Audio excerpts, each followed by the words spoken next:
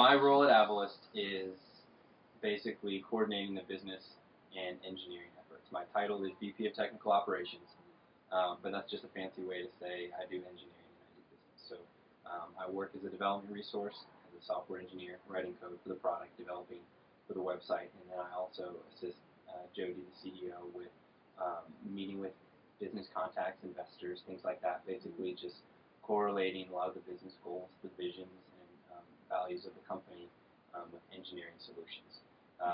I've worked at companies before, and sometimes management has a hard time talking to engineers, and vice versa. So I like to think of myself as the go-between. Yeah. Okay, Someone cool. who knows how to talk to both. What are you guys working on right now? Yeah, we've got a seemingly endless number of things on the roadmap. Jody always wants everything, and she wants it now. A couple things we've got right now is an improved version of Listit, basically the bookmark that you can put in your browser. So when you're browsing the internet, looking at articles or pages or blog posts, and you see a list anywhere on the internet, whether it's a recipe or a list of Forbes billionaires or whatever it is, some format of a list, you can click your Listit button, and it'll pull that content, pull that list into your Avalist profile, which is a really cool feature. Saves a lot of copy paste and things like that, and we've obviously seen, the share buttons, the tweet buttons, the pin it buttons, those are all integrated now and very, very successful. So we're trying to help content creation be something that's easier for the user to do. We're also redesigning and revamping some of the profile pages, and basically just constantly wanting to be updating our look to make sure that it's easy, intuitive, but also sleek and chic for the just look and feel of the site. So most companies, most visions for products all stem from a problem solution, type of question, and I think the same is true for Avalist. The problem of information overload, search engine overload is everywhere, and I've even stopped ignoring that number that Google says we found 6,772,000. It's like, well, thank you, Google. I'm not going to look at all of those.